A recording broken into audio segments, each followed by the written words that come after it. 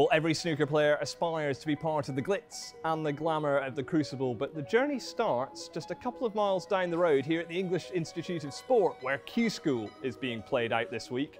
By the end of it, 12 amateurs will become professionals.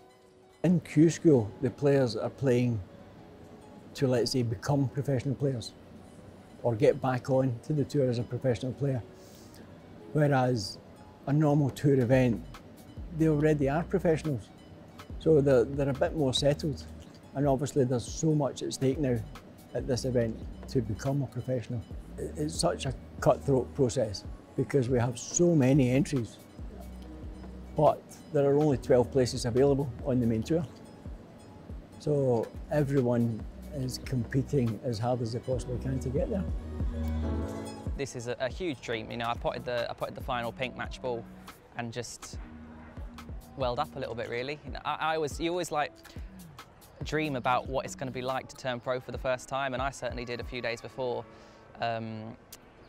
like leading up to it, and I thought I'd be fist pumping and jumping up and down and going nuts, but you're just exhausted. It was 2:30 in the morning and I was so tired, and I potted the pink and I just turned around and put my head in my hands and nearly cried because it's just overwhelming release of emotions and dreams, and I'm still tired now. I've had 2 hours sleep, so I'm surprised my English is okay. When players come off at the end of the match, having won or lost, it can often be very easy to tell which has happened or what the result has been.